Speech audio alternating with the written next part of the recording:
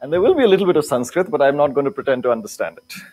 So those of you who do understand it. So this title of the talk actually has a regrettably militaristic history behind it. Just before World War I started, I mean, the day after Britain declared war on Germany, this appeared in the newspaper. I mean, obviously, like all wars, lots of people had been planning for it well before it was actually launched. Your king and country needs you, right? And then there have been a lot of variations of this that have happened. You know, you may have seen some of these posters of someone pointing. You know, your country needs you. You know, so I'm not pointing, but your country really needs you, right? We don't have a war going on right now, thank God. It's just a crisis, right? And it's a pretty big crisis, and I got the chance of a lifetime to sort of see this crisis up front and personal, because I was helping with this national education policy. You may be aware that they recently released, you know, it's now in some sort of stage of discussion. Just to give you a little bit of background to it, I mean, we've had this policy came out after 27 years, right? And it's not the case that our country has been doing fabulously for the last 27 years in terms of education, that we didn't need a new policy, right? We've been desperate for some new directions. So finally we have something, and now it's going through its various stages, right? I mean, they made a committee, then they sort of said, no, we don't really like those results. So then they made another committee, and that's the one I was helping with. And that committee submitted its report. It was supposed to be before the elections, and it was after the elections, and it happened. And now something will happen, right? And the majority of the people we have discussed this with are of this view, that, you know, oh, it's great that we have a policy after 27 years, but like every other policy before this, it's all depends on what will actually get implemented, right? So it's somebody else's problem. Thank you for writing this lovely 484-page document. But, you know, and there's an exponential growth curve there, by the way. The 68 policy was, I think, like 8 pages. And then the 86-92 policy was like about 40-something pages. And then this one is 400 pages, right? So we say a lot, and then we do something else, right? And the reason I want us to sort of say this is actually perhaps the worst attitude to have, given the fact that we are in a crisis. I think each of us, if we wanted to, can do something really, really meaningful in this space. And so all I want to show you in this talk is a few small examples, right?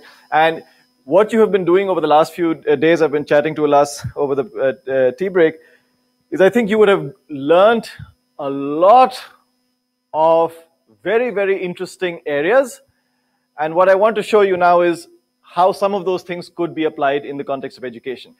Whether you do this as your lifelong mission or a little project on the side, anything in that space, I think you have a major role to play. Okay, and I'll reiterate this point later in the talk, but we as computing professionals have a hell of a lot to contribute to many, many things, not just education, right? But we have a lot to contribute.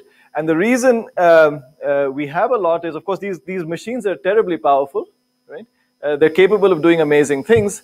And there are many, many people in the rest of the world who don't know how to harness those things. So we're like these people who can harness these machines, but we don't necessarily have domain knowledge in a lot of these other places, right?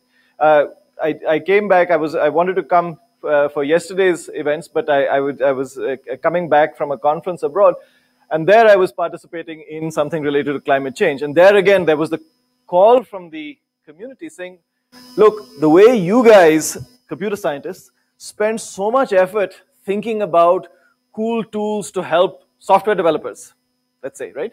So you're coming up with these really cool IDEs with these very, very clever extensions that make software productivity so much better. Could you please invest a fraction of that effort in helping climate scientists write climate models better? Because at the end of the day, if governments take decisions based on how they're going to act, it's based on some of these models and their predictions, and there are bugs in that code. I mean, they've been written by software that, if we were doing this on the industrial scale, is software going back at least 15 years in terms of its complexity, Right? We don't have the best tools to write these. I mean, the climate scientists don't have the best tools to write and think about their models. But no computer scientists really, I mean, you go to any top software engineering conference, no one is saying, oh, we'll make tools for climate scientists. It's domain specific. Well, so is the other stuff. I mean, that's a domain, right? It's software development is it's an industrial scale, that's a domain. Anyway, so what I'm saying here is, hey, please consider some of the problems in education. And there are several opportunities for us, right? I mean, wherever you call yourself a budding computer scientist, an established computer scientist, or decaying computer scientist, perhaps in my case, right? There's a role for you, right? And if you think, I'm not going to insist that you think this way, this just happens to be the way I think, that I think a better educated India would be much stronger in terms of its response, right? I mean, there are people who have a rather cynical view of education in general. Haha, look at some of those so-called educated countries in the West, and they're making even more of a mess than we are, right? And there is a sense to which that is true, but I do feel fundamentally where we are and what our problems are, I think if we did have, in general, a stronger, better educated India, I think we'd do much better. So in some sense, I feel this is like the bedrock of the crisis. There's a lot of crises. I agree that, there are people hungry on the streets. There's, interference in our elections, fake news, blah, blah, blah. There are lots of crises, right? Air, water quality, many, many things to worry about, right? But in some sense, I feel this is a major one. Okay, enough of that. Let's talk computer science. What's this? Yeah, I can read that too. What the hell does it have to do with what I'm saying? So, I really like Amdahl's. What is Amdahl's law? Some formula. Throw the formula out. He'll know what to do with it, right? There's a really nice sense in which I think Amdahl's law is applicable in the rest of life, right? I had a chance, another chance of a lifetime, I suppose. Certainly, it felt like at the time. Now, I wouldn't say it so so proudly, although I know this is being recorded. In 2010 and 11, I got a chance to go to Palo Alto and go to Facebook's headquarters, right? Because one of my students was working and graduated and went to Facebook. And at the time, it was so cool. And he said, hey, the Facebook is organizing this academia conference. Why don't you come? I said, oh, yeah, Facebook. Yeah, I'll go. And actually, there was the time when they also invited those same people who eventually made Cambridge Analytica. That was, again, a welcoming to the academic community. Come, come, come. That happened at that time. 2010, that's when those guys. So, so I had a chance to go there. And this showed up there in some of those discussions, because at the time, Facebook was growing really, really fast, right? And so one of the engineers was cataloging some of the challenges that were facing them, And he said, the way we deal with this is we think about all the challenges, we'll go crazy, right? So this really helps us think about that, right? We think about, of all the challenges that could kill us, which ones will kill us tomorrow? Which ones will kill us 3 days from now? Which one will kill us a week from now? And then everything else. We'll worry about that when it gets closer, right? So one of the things that they were terribly concerned about was, for example, at 8 in the morning, US Eastern Coast time, roughly, the power demand on Facebook servers would shoot up. Why? Huh? There's chocolate, right? First, someone who answers. 8 a.m., what happens? Yay! Can I reach you? Oh! One shot. Dive. Mega. Anyway, yeah, US is waking up. First thing everyone's checking is Facebook, right? So they were terribly interested in solving that problem. So they came up with a whole host of approximation algorithms that wouldn't give you the exact news feed update that you needed to, but was good enough and would consume 1/10 the power. So at that time, they'd use the approximation algorithms. Then at 10:30, they could switch to the real algorithm, right? No one noticed, right? It was good enough, flattened their power demand right at that point. So they were looking at the world like this. Basically they were taking the view, what is the biggest crisis? Let's tackle the biggest crisis first, and biggest factoring in, what is going to kill you first. So I want to take the same approach, looking at the state of education, what's the biggest crisis? And here's just a rough timeline from the time you're born to maybe the time when they stop caring about you, right? I mean, although education goes on forever, right? And there's a major complicating factor which I'm going to ignore for this talk, which is the feedback loops, because people graduate and then become teachers. And if you don't have a good education and you become a teacher, and you perpetuate the cycle, right? So I'm going to ignore that for the time being. Let's just focus on the first big one, right? And this happens, I mean, the exact age at time is not so important, but roughly by the age of 8, when you're in class 3, or when you were in class 3, right? One of the things that should have happened by that stage is you should have had some foundational amount of literacy and numeracy, right?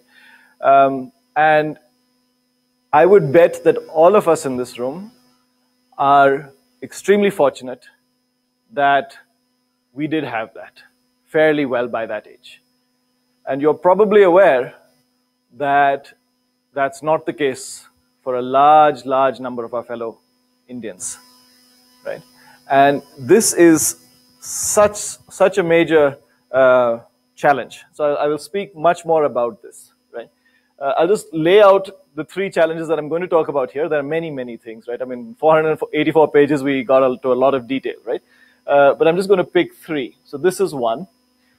This is one that you are very familiar with. This is when you finished school and had to write your entrance tests, right? And in an ideal world, what they would be looking for, what any higher education institution would be looking for is, hey, I presume you have basic knowledge and skills, but let me check you on that, right? And your score on your class 12 is supposed to be reflective of that, but then nobody trusts that, or nobody trusts that enough, so then they make you take a JEE or something else, and that's supposed to reflect how good you are at your basic skills. And then there is another word here which I will describe, I mean, 2 words, domain propensity, which we shall describe later on what the hell that means, right? And then the third sort of major point I'll talk about is when you finish, which is soon, right? Then you go into, most of us go into the world of work, right? And there again, people care about it. And then, so just to distinguish these two, domain propensity is more about, okay, I want to go into, I want to go into engineering, right? Well, how cut out are you for engineering? Do you really have a propensity and an inbuilt interest? I'm not talking about the skills. A lot of people have the skills. Do you really want to be an engineer, right? And we all know this because to some extent this is true for probably most of us. It wasn't entirely our decision, right? Do you really want to be an engineer, right? And for many of us, it's not at all our decision. Somebody is making the decision entirely for us. Some of us, we had some amount of interest. Some of us got into engineering and said, actually, we don't have the interest. And then, that's 4 torturous years before you decide, hey, actually, that shouldn't define you at all. Okay, you got this degree, but you can do a lot of things in the world that are not necessarily related to that. But that's what this is supposed to be about, And then this is like, okay, you finished this degree, presumably now you want a job or whatever, you want to go further in this. Now I really care about how you are going to act.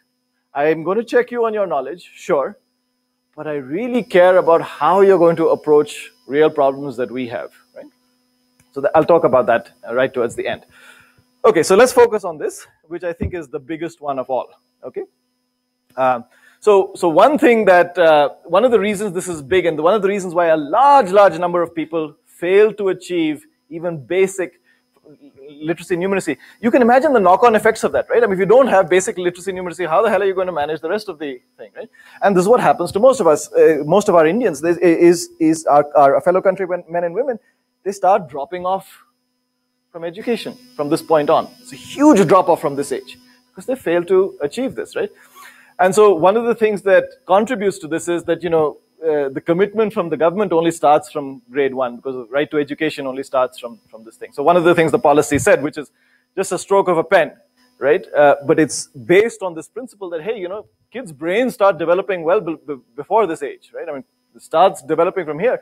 But a lot of these things probably start much earlier. So one of the stroke of the pen things is just, hey, extend RTE to that point and come up with some basic thing. Okay, all that's fine from the government side. Okay, let's look at it from our side. Okay, so I just want to illustrate that this really is the biggest crisis, and then I'll talk about how we respond as computer scientists, because that's what we really care about. So just some words from the policy. It says at the current time, there is a severe learning crisis in India, where children are enrolled in primary school but are failing to attain even basic skills, okay, such as foundational literacy. And they say this on like page 20 or something like that. And they also add this line, which I want to show you. The rest of this policy, which at this point is more than 400 pages to go, will be largely irrelevant unless we do something about this. So this is how big the problem is. Okay? And I'm here to tell you that Byju's is not offering the solution to this. Okay? No, just in case you thought, hey, isn't this done? I mean, to whatever extent, technology could kar lega, Byju's, whatever. I mean, I'm not picking Byju's as I'm using that as because we all know what that represents. It's like Google, a lot of people do search, but Google does it probably the biggest. Okay, so let's look at where we come in. So there's some invitations in the policy to our community. Okay, I'm not going to read the whole thing to you, but there's one policy right in the beginning when they're talking about in this chapter on foundational literacy, which is chapter 2. Chapter 1 is just like, hello. Chapter 2, here's the big problems. They start talking about how there's an opportunity, right? We all know that smartphone penetration in this country is not 100%, but it's growing very rapidly. Almost every teacher has one at least, so there's almost one in every class, right? So what can you do? And what can you do to support teachers? And there's lots of issues that can be there. Much later in the policy, there's even connections with natural language processing, which you've just had some lectures on, right? And I'll just make this one example. So in the context of natural language processing, certain low expertise tasks, such as translating simple sentences, may also be valuable from a pedagogical standpoint. So efforts to teach languages to school students should be dovetailed with efforts to enhance natural language processes for India's diverse languages. And here I will tell you, this is my adding now. This is rupee simple. There's a hell of a lot of money here. So those of you who have an entrepreneurial interest, doing natural language processing in Tulu is of no interest to Google. Right? There's so many languages.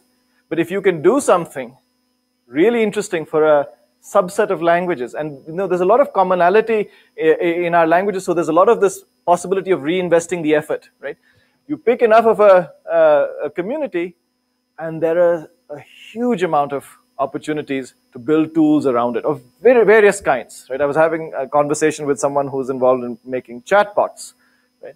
And if you can make a chatbot that can reach out to a clientele that doesn't just speak Hindi and English, you're suddenly getting into markets that no one else can tap into, right? Your website is suddenly accessible to a group of people who are quite comfortable using the chat interface, but not in one of those two big languages, right? And here the point is, you need data, and you can connect it because students are learning what is right and wrong, right? So there's some obvious connections here. Okay, so I'm going to introduce you to my prop, whose name is Linu, and I will pass Linu around later if you want. Oh, how nice, right? So Linu has a special feature, which is up here.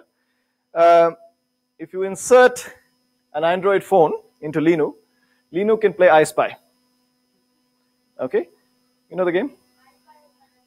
Yes, something beginning with chocolate. Oops. Oh, sorry. Sorry. I reached you. Sorry. Okay, so I spy with my little eye. So either you pose a question, I spy with my little something beginning with C. Some clock, thank you. Right? Or in the seeker role, you ask the question. And then you make her look around. Right? And so the Android device will have image recognition, and it will be tuned to what you would expect to see in the classroom, because just sort of improve the accuracy. And it will have speech synthesis in an extensible set of Indian languages. So this device can now go in. And the idea is you don't sell the whole toy. You take any toy and you stick the phone in, right? You just need a hole for the camera and a little bit of careful positioning so that the speaker can be heard through all the stuffing, okay? And so that's some simple things, but then they take some inspiration, and here's where the Sanskrit comes in. Take some inspiration from the fact that actually in our country we have this wonderful tradition of playing with language, right? And it's something that kids do. If you have ever had I know you don't have a kid. I have a kid, but if you have a younger cousin or nephew or niece or something like that, it's so much fun. And we've got, as I said, I'll just pick one small example, but there's probably hundreds of this, right? These famous shloks that, if you read it one way, it's talking about the Ramayana, or if you read it in reverse, it's talking about the Mahabharata, right? I mean, very clever, right? But I mean, that's just one example of this play with language. And playing with language is a wonderful way of learning it, right? I don't speak Kannada, right? But my daughter, who's now 4, is learning Kannada. And so little bit that I know, I speak and I make tremendous number of mistakes, and she finds it hilarious, the mistakes that I make. I mean, sometimes I make mistakes deliberately, but she just loves the fact that, I got this wrong. So learning through mistakes, learning through slightly, we love punning, Ullas loves punning. Go just look outside out here and, you know how much, but it's a playful activity, right? So in the spirit of that, but certainly not at the level of that brilliance, a few other things that Linu can do is, I spy something beginning with, right? So for my daughter, for example, she hasn't learned spelling yet, but I can say, I spy something beginning with C, and then I just give the sound, k, k, k, k, k, k, and then she'll look around and then she'll see the clock, right?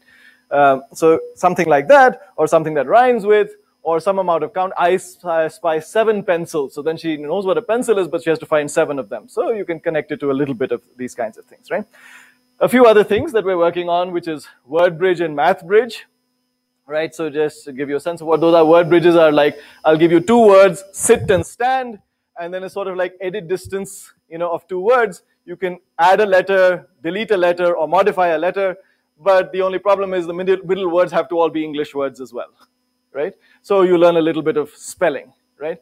Math bridge is similar. I give you a starting number and ending number, and you're allowed to split in the thing into things and do some operations and make it, right? Simple stuff, right? Really, really simple to make, okay? But there's a catch here. And the catch is, this is just a stuffed toy. I haven't done any of this. But do you agree you can do this? Now, what's the problem? If I was a teacher in primary school and I thought this was worth doing, I don't have the skills. You have the skills. And you don't have to make money of this. If you want, you can. But what a cool project to work on. What an extensible project to work on. And what a relevant project to work on, right? The challenge is, we can have great ideas as to what to do. Will they actually work in the classroom? Then we'd have to work in partnership with a teacher, right? But one of the things we can do right now, and I'm sure you can see that none of this is technically beyond you. Do you agree with me, right? You can develop this and make it available open source, and someone can use it, right? And if you have the time, you can push for it. But at least you can put it out there. And you can certainly put it on your CV. Hey, I did this. And I did this in response to this problem that our country is facing. Right? You can certainly enhance your own CV. This slit happened because my daughter was fighting with her cousin over the toy. That's why the slit happened. Right? And my daughter was so intrigued. Why are you taking my toy to school? She pulled it out. I was about to go for this talk and then suddenly I realized, where the hell is that stuffed toy? And I saw she'd left it on the side she didn't want me to take it, so I have to return it to her now. Excuse me, just a stuffed toy. Okay, so that's one. Any questions on this? Yeah? Yeah. Hmm. Yeah, yeah.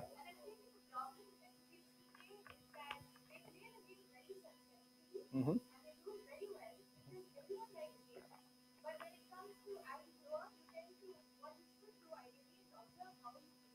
Hmm.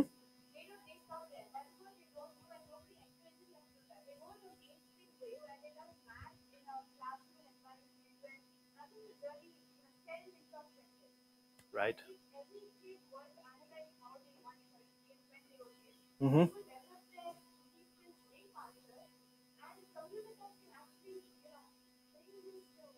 Can reveal this thinking process. I have one example that sort of hints at this. That. Uh huh. Uh huh. Uh huh. I want to play it. So please give me the link. Yeah, yeah. Give me the link later. Yeah, yeah.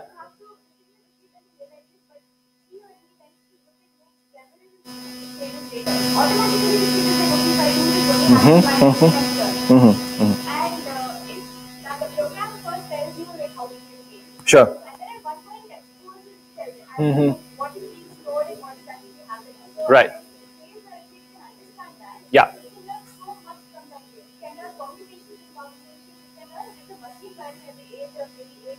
Hmm. Hmm. Sure. So I think so as I said, I'm certainly very interested in learning more about this game, not least because this is the kind of stuff I want to introduce my daughter to, and myself. I like playing games too. Um, but I think you raised an important point here, which I just want to flesh out a little bit, which is the connection with the curriculum, right? I think when we try and do that very explicitly, we lose the magic, right?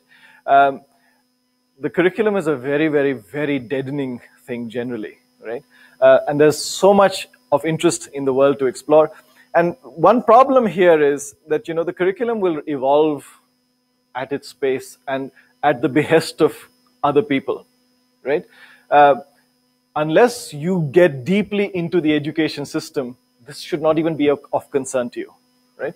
As I said, I will give you some examples of other tools other computer science researchers have developed, and at this point they're not so worried as to whether it can and will be taken up through the formal education system. I think our role is to open up the space of possibilities, because there are a lot of people out there with really cool education ideas who know much more about education than me. And I'll give you an example because I work with some of them, right? And of course, it's best if you work in partnership. They know the problems, and you can help sort of design something that fits the problem that they have, right? But at the very least, the kind of work that you have done, right? Taking a game which, whether you yourself realize its educational value or others have, and you have made it available in digital form or some other form, right? This is something that we have as a skill, right?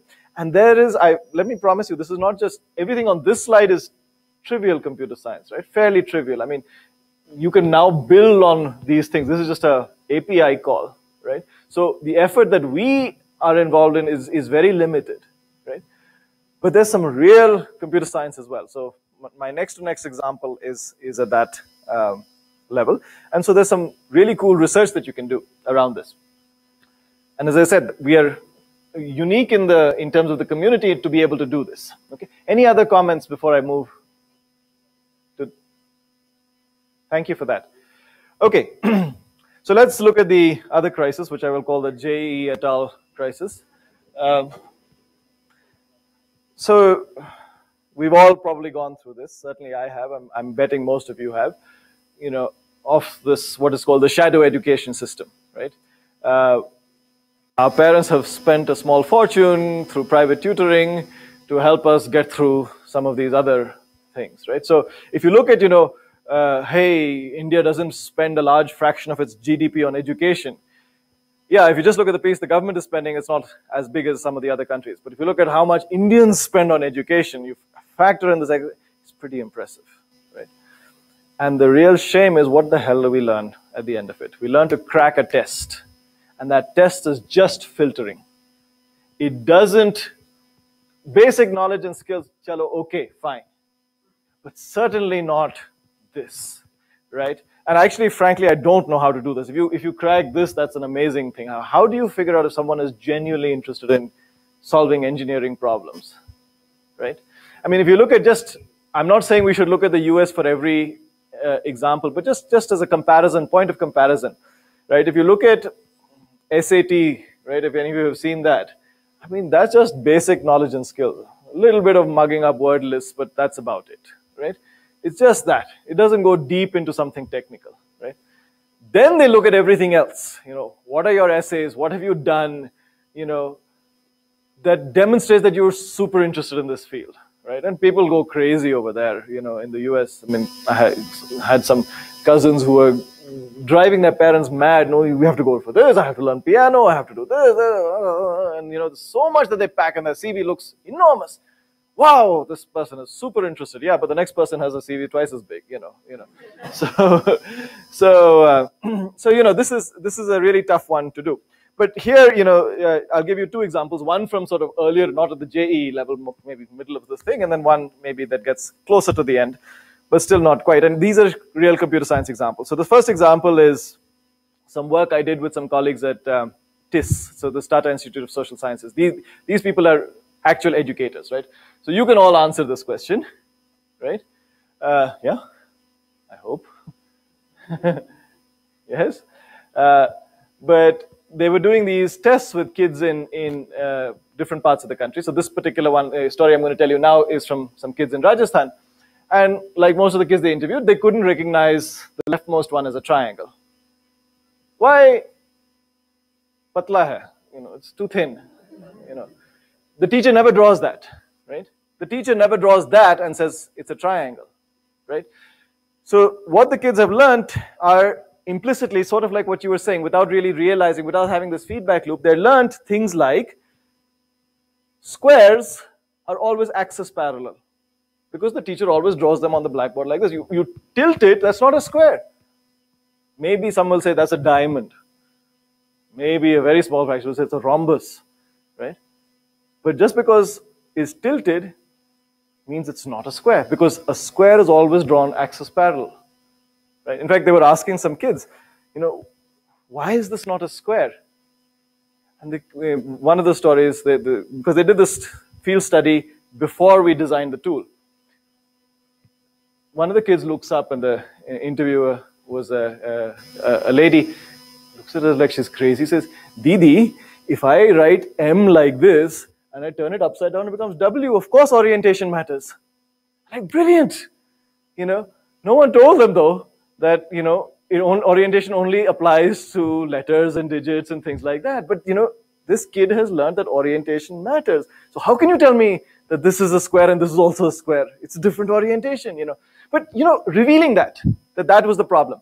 So once we figured out what some of the problems were, we went and made a tool, and then being good academics, we went and wrote a paper about it, right? But I'm not going to point you to the paper, I'm going to show you the tool, because it's kind of cool, and this is an addictive game. And don't ask me about the game design, that we got someone else to do, right?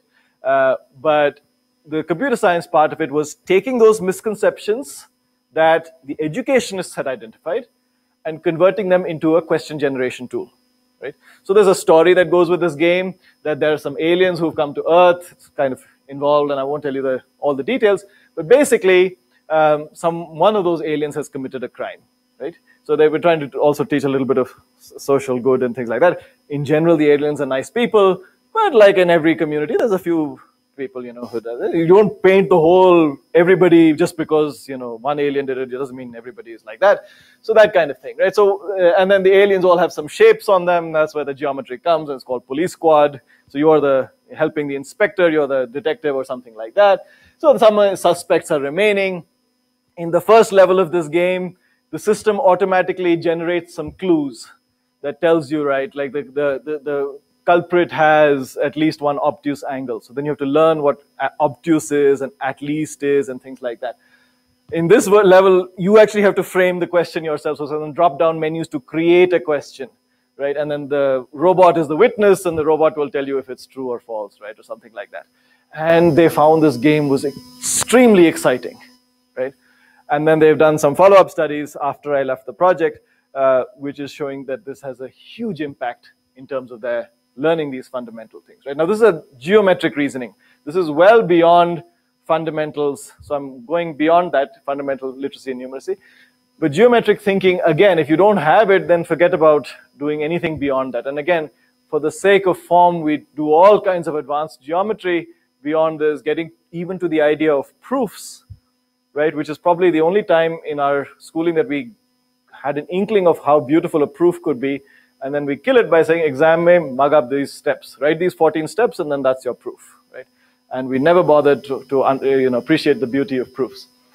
So this is one example of something. And here, as I said, it wasn't very hard from the computer science perspective. But none of those researchers at TIS, despite being all PhDs, with deep ties to the education field, none of them had the computational skills to convert the misconceptions into an automatic generation tool, right? So one of the challenges here was to make sure that you picked a set of shapes so that a reasonable set of queries could narrow it down into exactly one shape, right? And so there was a little bit of a computational problem over there in terms of representation, in terms of search and things like that. But not a very hard problem. Here is a much harder one in terms of you need much more computer science to tackle this. And again, I'll give this as an example. So this is not my work. This is some colleagues from Microsoft Research. They had written a paper in AAAI, so one of the top AI conferences some years back. So they're saying, hey, later on they have to learn how to solve problems like that. So this is a textbook problem, show this, prove this, right? And so the problem they're trying to do is, can we automatically generate problems like this? Given an example problem of a certain type, can I generate other proof problems that test similar skills, right? And then the way they tackle this is the whole paper, but basically at a very high level, they take this, convert it into some sort of generalized query, right? And then try and solve for this using some very advanced search techniques. And they're able, there's some parameters in there, and so some parameter k equal to 7, they're able to come up with 21 problems of the same type, right? So you practice, practice, practice, but on the exam you'll see something different. And it won't be out of syllabus. So let's not have the riots on the streets, because what we're testing is, do you know the tariqa? Have you oiled the tariqa rather than just simply memorized the steps of the proof, right? And so this forces, if the education community is willing to take it, this tool suddenly makes it possible to ask new questions. There is no, but it takes so much effort to come up with a new question, so we'll just copy one from 2 years ago. Yeah, but then everybody knows you're copying from 2 years ago, so everyone's mugging up the last 5 years' papers just to be on the safe side, right? So, I'm sorry? Yes, exactly. And so, this is what I want you to tell you. You have the power to create generative tools. Now, this is only for this problem. But I want to show you that solving that problem is appreciated in the research community. You try writing a paper to this conference, it's really, really hard. But it's appreciated because, this is at the fundamental part of it was some clever use of AI techniques for a terribly interesting problem. Okay. Sumit Gulwani's page, if you ever search, it has some very interesting things. I'll show you one more example. This is perhaps in line with what you were saying earlier in terms of revealing. So this is from AAAI 2018. Okay. So more recently, this is automatically figuring out student misconceptions. This is really cool, right? So I'm not going to show you the whole 4-minute video, which I can't seem to play. Anyway, I can't play it, so never mind. Or maybe if I just do this, does that play it? No, that moves to the next slide. Okay. So basically the idea is I give you some misconceptions that students have. So were you aware of this fact that, subtraction that we learn, right? There is an algorithm to it, right? There is an algorithm that we learn. But we never learn it as an algorithm, right? How do we learn it?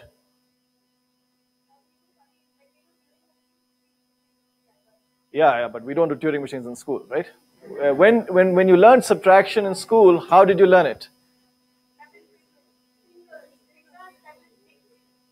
Fingers, pebble, sticks, those are the mechanics around it. You were taught through examples. No one told you that there are, consider the M digits of the top number and the N digit, and there's this loop. No one taught you that, right? Take the ith digit of that and the j, and then borrow and then keep, this temp I or something. No one did that, right? But that's what was really going on, right? So it turns out that when you learn through examples, there's always a risk that the student will learn an incorrect algorithm. We never say the algorithm. We never say, this is it, now just you're a human, you're not a computer. So it's no point me telling you an algorithm and hey, go do it, right? So we teach through examples. We first do, a little bit of simple ones, then without borrowing, then with borrowing, and etc. Then we say, tell you, now you know it, go do, solve everything. Now I should be able to ask you any question on the test and you should be able to solve it, right? Because you know the algorithm, right? But we never bother to check, do they know the right algorithm? And it turns out, and this was stunning for me to find out, there are at least 100 incorrect subtraction algorithms that kids learn. So what this work is trying to say is similarly for anything else, addition, multiplication, division, whatever. Can you, from some example problems that the student has worked out, can you figure out which incorrect algorithm they have in their head? Right? Because what will happen today? The teacher will say, no, that's not how you do it. See, you do it this way. But you haven't really changed, and you haven't given an example that exposes the student's misconception. Right? Okay, it didn't work on that one, but they'll probably still keep that same algorithm and try it again on the next one. Okay, how am I doing for time? When do I have to stop? No, I don't want to stand between. Anyway, so this is, anyway, I'm coming close to the finish. So this was this paper about trying to figure out misconceptions. So unlike the 100 algorithms, the 100 incorrect algorithms for subtraction, which had to be worked out by observing a large number of students and then carefully, a whole team of educationists trying to figure it out, this is an automatic system that you just feed in incorrect examples and out pops a human readable algorithm, right? I would like to have showed you some examples of what it looks like, but somehow the video doesn't seem to be working. I don't know why. But some very nice, very easy to read representation. So there's a loop and there's an if condition and else, and you can see, oh, that's the problem. They're thinking this. Therefore, give them this one, and then show them actually what you. Oh, here we go. The video has started.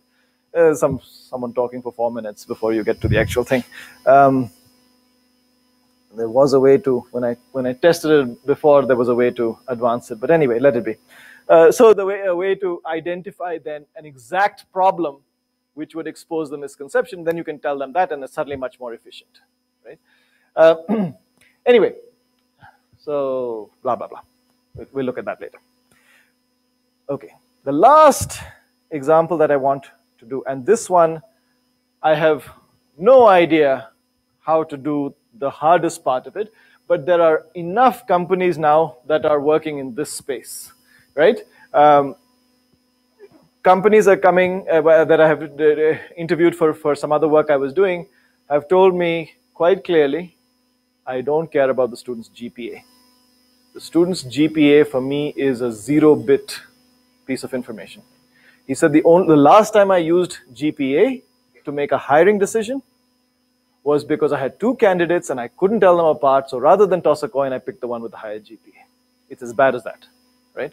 So GPA doesn't reflect who you are. Companies are increasingly aware of this, right? So the fight for GPA is not interesting to a lot of people, right? I mean, I know it matters in terms of are you at least in that cutoff list before you can go for placement, right? Yes, right?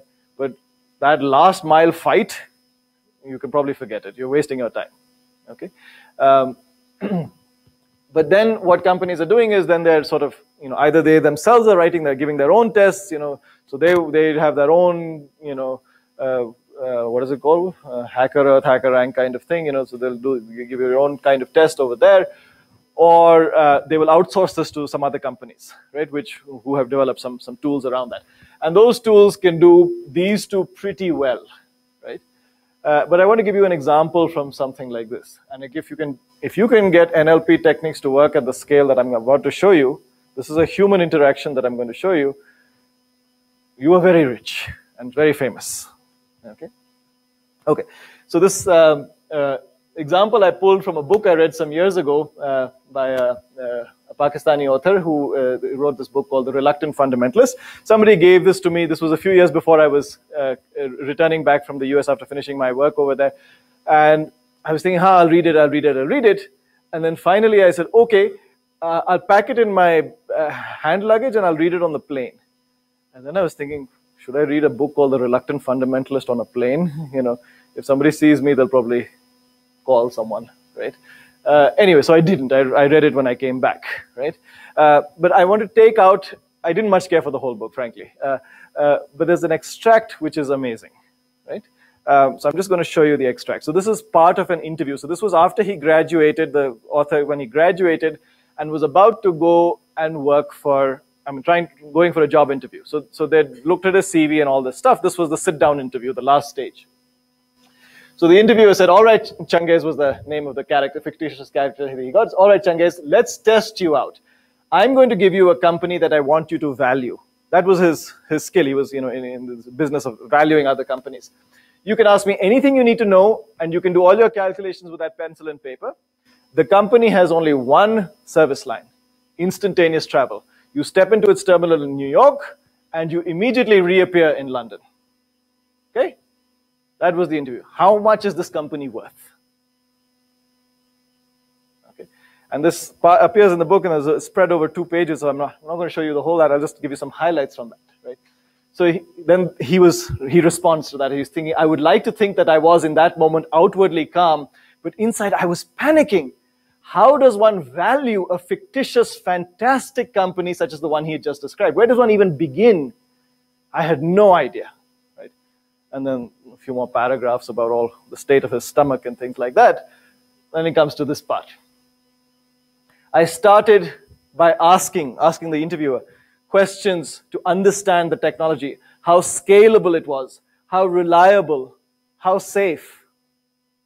There's one thing you can do it in a lab. How do you actually scale it in real life? So he starts asking the interviewer these questions. Then I asked about the environment, if there were any direct competitors, what the regulators might do, if any suppliers were particularly critical. Then I went to the cost side to figure out what expenses we would have to cover. And last, I looked at revenues, using the Concorde for comparison as an example of the price premium and demand one gets for cutting travel time in half, and then estimating how much more one would get for cutting it to zero. Right? Transatlantic flight, you go in a 747, it takes you so many hours. You go on a Concorde, you pay 3 times the price, you do it in half the time. When the Concorde used to fly, it doesn't fly anymore. Once I had done all that, I projected profits out into the future, discounted their net present value, and in the end, I arrived at a number, $2.3 billion. Now, I don't understand the first thing about finance. But I understand enough to see how he has done all his tariqa business, all the steps and the nitty-gritty and the algorithm. That comes at the end.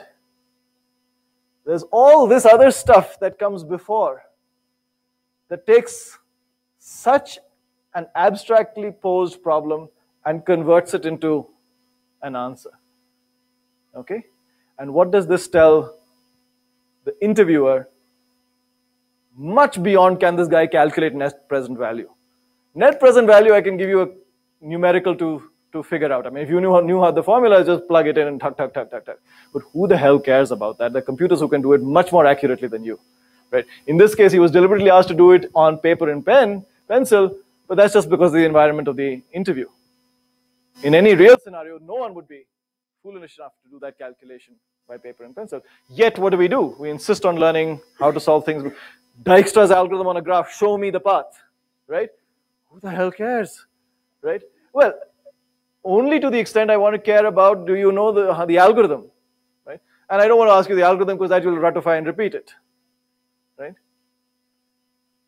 So how do you test something that goes beyond simple things?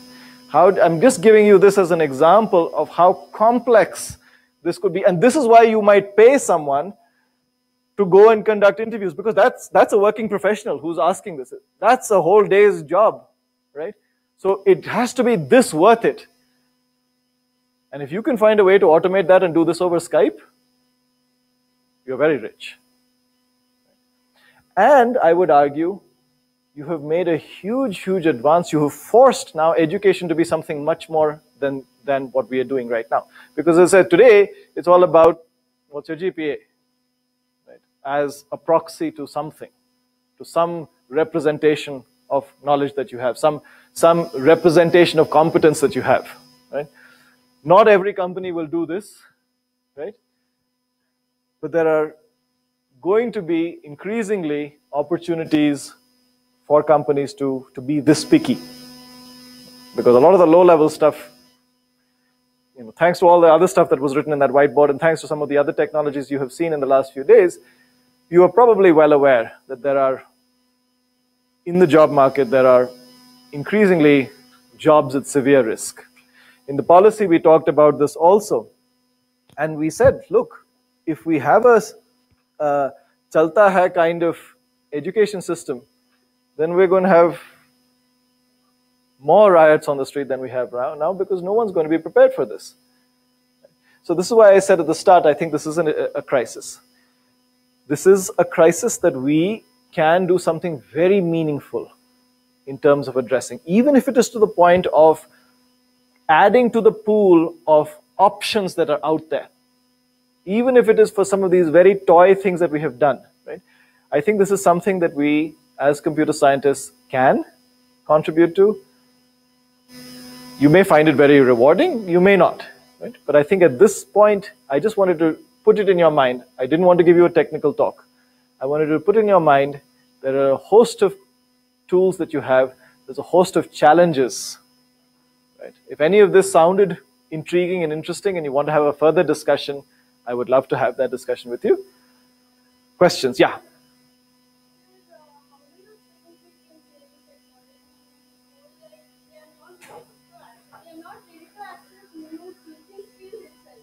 Here's how you get around the formal system, right? You just hear me out. Just hear me. No, just hear me out. I agree with you fundamentally where you're going from, that the schooling system will put barriers to you. Who the hell are you? Right? Literally, who the hell are you? Right? So look at it from the perspective of parents. Parents care deeply about the education of their kids, to the extent that they're going to pay a lot of their money for that, right? So today, what does a company, I'll go back to Byju's, but just as an illustrative example, what does a company like Byju's do? It says, hey, parent, pay for this. Shah Rukh Khan has endorsed the fact that, your kid will study sitting on this thing and, all these fancy things will happen and learning will happen, right? And by the way, we also have this official blessing that it's tied to the curriculum, right? And that today is the big, big selling point. It's official.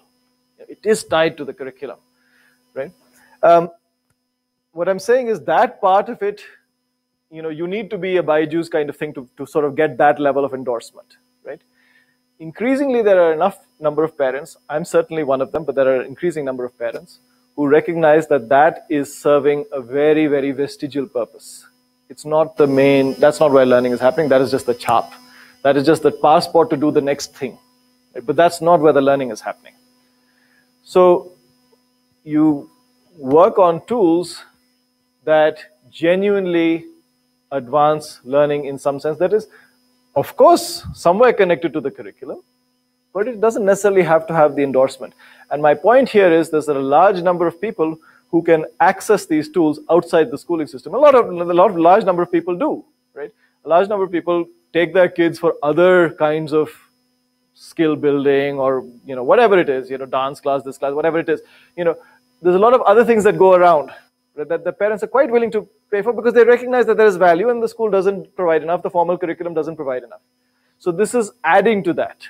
It is working in that space, right? And as I said, if you can, even if you don't go any further than say, I'm going to make my business out of this, or a a philanthropic effort out of this, even if you don't go to that extent, but you just explore it using your technical skills. My point here is, just for all of us here, there are some terribly interesting computer science problems in this space, right? And so even if you go no further than, hey, I worked on this project which happens to have a very important application, I didn't go and take it any further, but even if you just took it there, you would have a lot of value add that you would have done, right? I agree with you that getting official buy-in is very, very hard. Yeah. Mhm.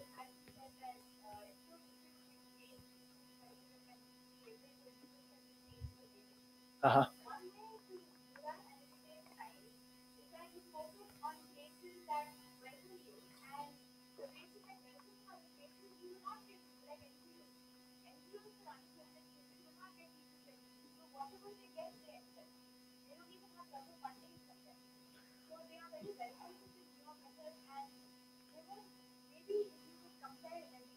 Mhm. Mhm.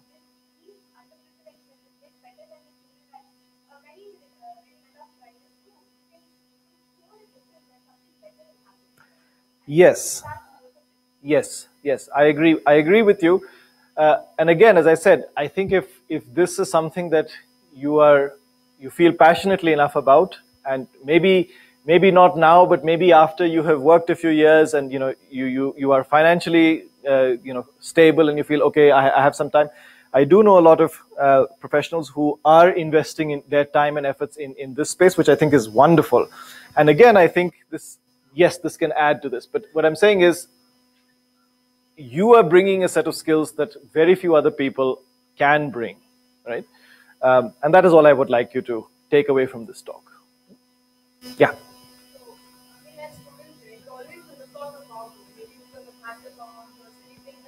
Yeah.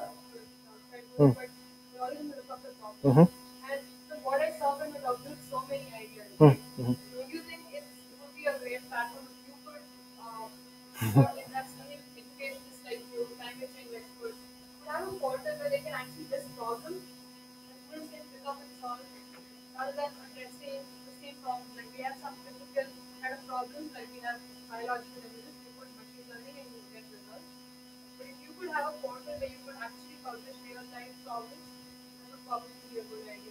Absolutely. And that is something that I'm currently working on.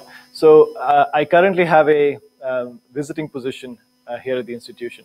I'm hoping that at some point it'll be a little bit more permanent, but this is one of the things that I have in the pipeline to do at that point. So that's not an excuse, it's not a cop out. I have some amount of time that I have to devote to, as I said, making sure that I have a position going forward. Once that, if that happens, I have some very concrete plans in that space, right? And I recognize, so as I said, I was a consultant to this process, but there's a few lines in there that were written on that laptop, right? A few lines in the policy that were written on that laptop, and it survived the editing process. So those electrons were contributed by me, and that there are some lines in that direction as well, in terms of the vast amount of resources that students like you have in terms of interest and time. And what you are gasping for is some real problems, right? And so connecting the real problems to this requires essentially Google Summer of Code like platform, right? But for educational challenges or climate change challenges or whatever it is, right? So exactly that terminology is what I'm trying to work on. Can we have a GSOC-like platform, but focused on some of these things? So thank you for raising that. But that's very much on my agenda. Yeah. Mm-hmm. Mm-hmm.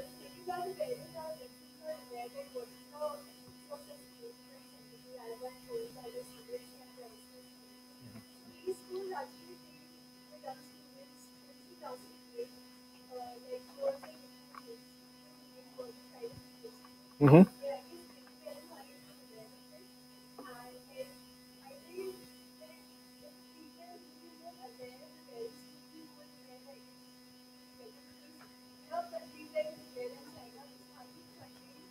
Sure.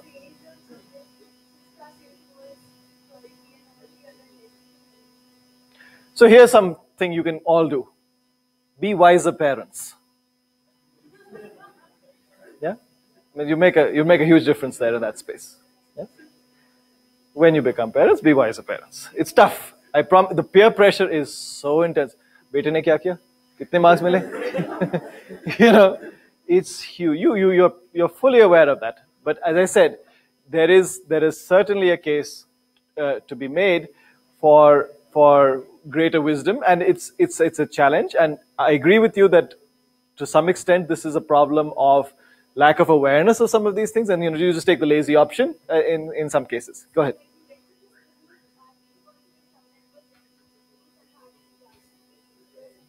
Mhm.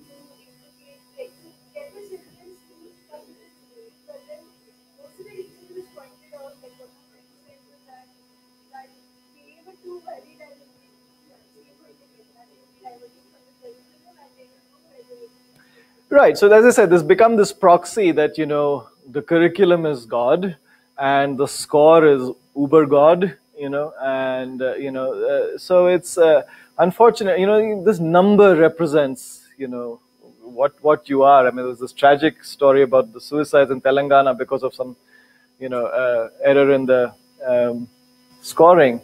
The score represents who you are, and that's of course taking it to a very tragic extreme.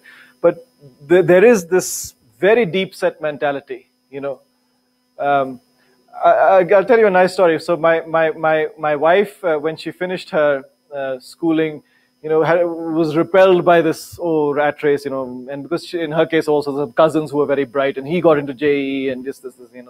So she's like, I don't want to do any of this. She went and did a diploma, right? And as you are aware, if you do a diploma, then your chances of going for higher studies are very, very limited. And by the way, so she's a researcher at a sister institute now, right? But she had a diploma at the time. And then for a few years, she had no options in our education system. And quite by accident, she met someone who became a great mentor to her. And he was like 50, 60 years older than her, and asked, so what are you studying? And she looked at him and said, I'm done with studying. He said, I'm 50 years older than you. I'm not done with studying. How come you're done with studying? This idea that studying is what happens in those four walls, and anything outside that is not studying. And you ask a kid, where are you going? I'm going to study, and they got this glum face and a bag of books. That's studying. But going out and saying, where is that sound coming from? Was that a cricket or is that something else? That's not studying. We have this unfortunate view of the world that studying is what happens in books and the curriculum, and anyway, as I said, you have a powerful opportunity to take the knowledge that you have, the skills that you have, and apply them to problems that are of great interest to the world, right? Try and do some of that at least. Okay. All right. Thank you so much. And any other questions? I'll stay back for a bit. Then I have to go fetch this famous daughter of mine. Okay. Thank you.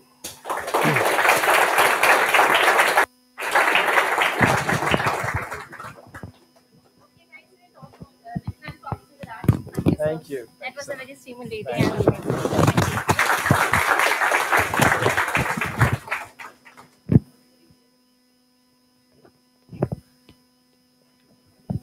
So, you guys have a break now? Or? yeah, we'll go for it.